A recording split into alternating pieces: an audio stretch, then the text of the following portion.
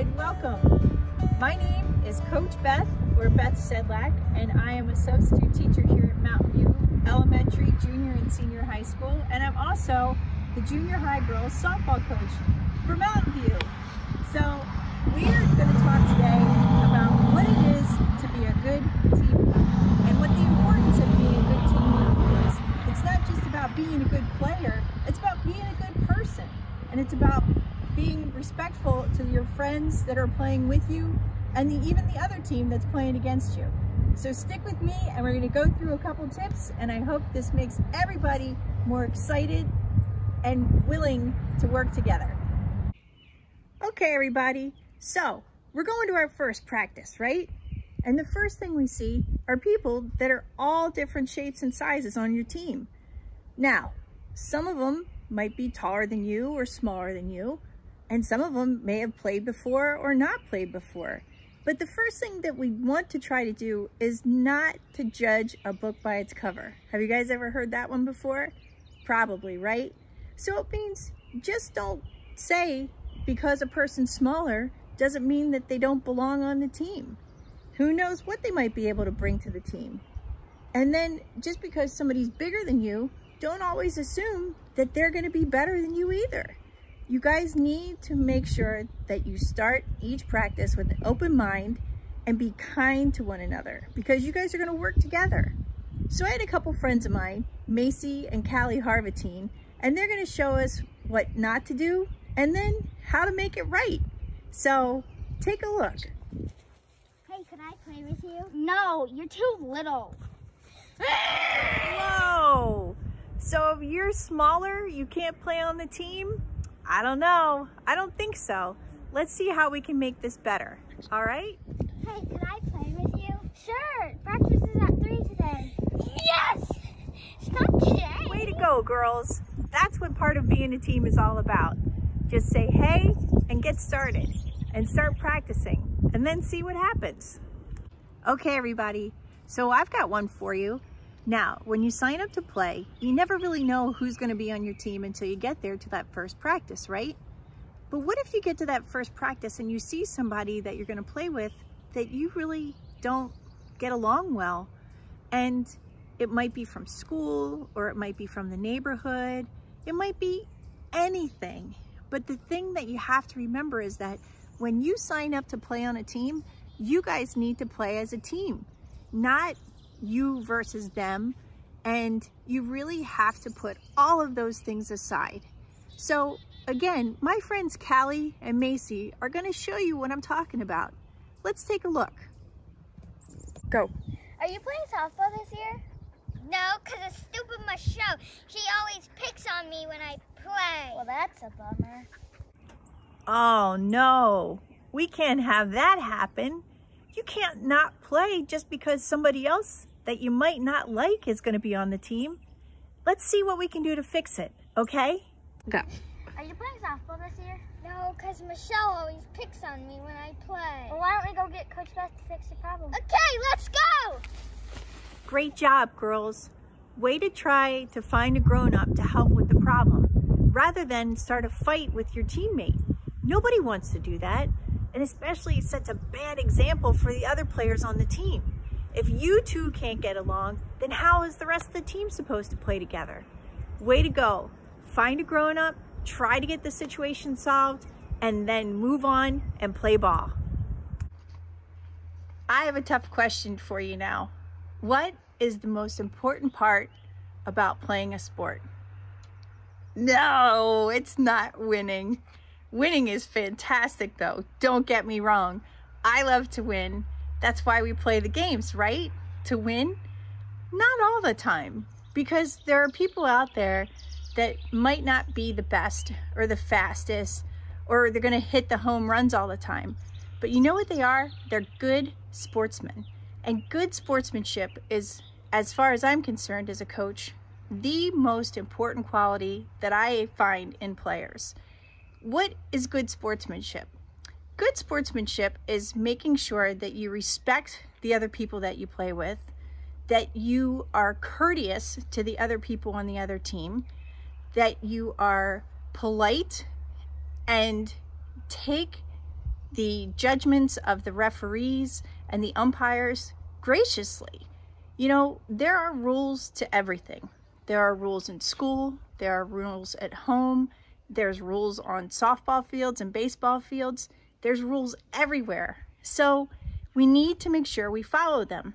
And if something doesn't go your way, and if you disagree with a call or something that an umpire may have said, you don't go and start yelling at them or tell them that they're wrong and you're right. Same thing. If you're on the same team and you are rooting against your teammate or saying nasty things about the people on the other team, that doesn't set a good example for the rest of the players on the team. And a lot of times on teams that I coach, I have girls that are older that have played for a couple years and girls that are just starting out. So you need to make sure that you are leaders. You want to be the one that people follow your example. And let me show you, I have some good examples of those. So again, I'm going to use some friends of mine. One is, her name is Holly Harvatine, and the other, she happens to belong to me. Her name is Lily Sedlak. So let's take a look at a couple things that they did for us. Oh look, Macy's up. Oh my gosh, phones. They drive me crazy. So what do you think went wrong there? Well, one, they were on their phones when they should have been watching the game, right? And two, one of their teammates got up to bat and they could have cared less. So how could we change this? Well, no phones in the dugout, right? But it's tough to do. But if you've got a teammate that's coming up, what should you be doing for him? Cheering him on, right? All right, let's see if they can fix this first mistake. Hey look, Macy's up. Go Macy! Woo! All right, way to go, girls. That was awesome. That's just what we want to see. We want to see players cheering for players. We want to see people working together and cheering each other on. That's a whole part of teamwork and excellent sportsmanship. Way to go. So in order to get to the games, we've got to do what? Practice, right? And I know a lot of people really don't like practice. And that's okay. But you know what? You don't get better unless you keep trying to do something over and over again. And once again, that goes for a lot of things that we do. So if there's a subject in school that you're having trouble with, what do? You get homework, and you have to go over your homework and get it right and hand it in and have the teacher help you and correct it until it gets easier, until you get better at it. But it's the same thing with practice with any sport. You don't just wake up and start hitting home runs, or you don't wake up and make a hole-in-one every time you play golf. You have to work at the game. So being a part of the team, and again, excellent sportsmanship, doesn't always just mean how you work in the game. You need to make sure that you are an all-around good teammate and player and sportsman. So that means practices. And I know sometimes these sports, you practice a lot. Some people practice every single day if they don't have a game, a couple hours at a time. But it's really important to make sure that you go to all of them. Because if you play on a team sport and they miss you for a practice, and say you play a certain position, if you're not used to playing that position, those people aren't used to you either. So it's harder to make the game go smooth, and it's a lot easier to make a lot of mistakes. So make sure that you go to your practices. Let me show you. I got another example. I know you're excited. Hang on. Hey Lily, are you going to practice later? Nah, I'm gonna go to the dairy bar and go hang out with friends. Practice is stupid. I'm already good enough anyways. Oh, okay. Practice is stupid? I'm already good enough? Holy cow. That's not what a coach wants to hear, and that's not what your teammates want to hear, right? So let's figure this out. Maybe there's a different approach that she can take. And just like we said, practice is just as important as a game, because if you don't practice, you can't get better. And if you want to get better, you need to go to practice. They work hand in hand. Hey Lily, are you going to practice later? Of course I am. We're on the same team and we gotta win. Oh yeah. Way to go, girls. That's what you need, right? everybody's got to be excited about different parts of the game. And listen, I know sometimes we don't want to go to practice, especially if we've got long days at school, your parents have been working a lot. You know, it's hard to kind of coordinate those schedules and make sure that everybody gets to where they need to be. But it's so important. If you play a position anywhere on a team, you need to be there because your teammates need to know how to react to you, and it's the same for you. So get used to catching and throwing with your friends. Get used to shooting hoops. Get used to anything. Whatever it is that you do, make sure you make time and take the time to practice. It makes you and your team better and stronger and more of a single unit rather than a bunch of different individuals that just want to play it and they're looking out for themselves. That's not teamwork and that's not sportsmanship. All right, let's see what we have next. So I want to tell you a quick story about my own personal experience as a kid a long time ago about sportsmanship. I was playing in a golf tournament and there were girls from all around the East Coast that were playing in there. And I had never played in such a big event. But I thought, you know what? I'm pretty good. I can hold my own. No, I played terrible. The first day, I shot 1,000,000. Well, not 1,000,000, but close to it. And then the second day, I had to play again, and I shot another huge number. So remember, in golf, the higher the number, the worse it is. You want to shoot a low number. So I thought after that second day that I wouldn't have to come back on the third day because they do what's called making a cut. And then the golf professional said to me, oh no, you have to come back. We need you to play in the spots. And I said, okay. So I trudged in after the third day and it was terrible. It was terrible. My feet hurt. I like hit a rock or something. I hit a root of a tree and I did something to my stomach and I pulled muscles. But every time I came in off the course, and even though I wanted to scream every single time, anytime somebody asked me how I did, I just said, well, it could have been better. Or I said, I need to go practice. Or I said, not that great, but thanks for asking. So you know what happened? At the end of that tournament, after they awarded all the people that actually won, they did an award for a sportsmanship award that they had never given out before. It was the first time they were ever going to do it. And guess who won it? Me! And you know what? I felt like $1,000,000 because I thought that meant more to me. Well, probably not as much as winning, but the fact that people recognized the point where I used a lot of self-control and I tried my hardest to just understand, listen, I wasn't gonna make my living at that point as a professional golfer. I was a kid. I was playing a sport and I tried to do my best. And you know what? I certainly didn't do my best those 3 days. But you know what happened? The last year I ever went back to play in that golf tournament, I came in third. It was really cool. So everybody remembers you for your actions. It's just like anything in school. If you have a bad day and you go crazy and throw desks or throw pencils or yell at teachers or students or friends or whatever it is, guess what? People remember that stuff. And it's the same thing with sports. If you lose your temper and you kind of go a little crazy, it's not going to work out well for you in the end. So just try to keep your cool and try to be as good of a sport as you can. All right, so let's talk about the thing that everybody wants. Winning. Now it's winning, right? So again, talking about being a good team player and good sportsmanship goes hand in hand with being a good winner. So you can't be a bad winner. And what does that mean? You say, Coach Beth, what's a bad winner? Well, a bad winner is somebody that kind of likes to rub it in when they win. You know, I mean, you know, it's sometimes like when you're playing with your siblings, your brother or your sister or your cousins or or friends at school, and if you're playing a game, just a simple board game, and somebody wins and they make a big deal about it, right?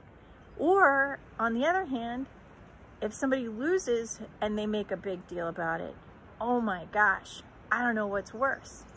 We've heard of sore losers before, and right? So a sore loser is what? Is somebody that loses the game. Yeah, you guys played by the rules, but they lost. And then what do? I can't believe it. This is not fair. I deserve to win. You guys cheated. You are the worst. I'm never playing again. I quit. You guys, see you later. I'm done. I don't want to do this anymore. You guys stink. Anybody know anybody like that?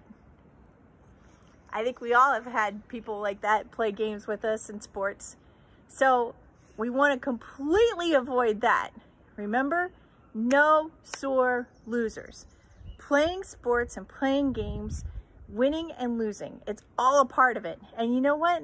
The sooner you learn how to deal with it and the better you can cope with it, the better person you're going to be. And the easier it's going to be for you to continue to get better and better. You've got to let those things go. It's not the end of the world. It might feel like it at that certain point, but if you lost the game, you go over, you shake hands, and you say, good game, right? Now, how about those sore winners or those lousy winners? Well, I've got an example of those. Hang on. It's okay. We'll try again next time. Ha ha! You lost, we won! We're better than you are! Wow! I don't even want to hang out with me. That looked terrible, right?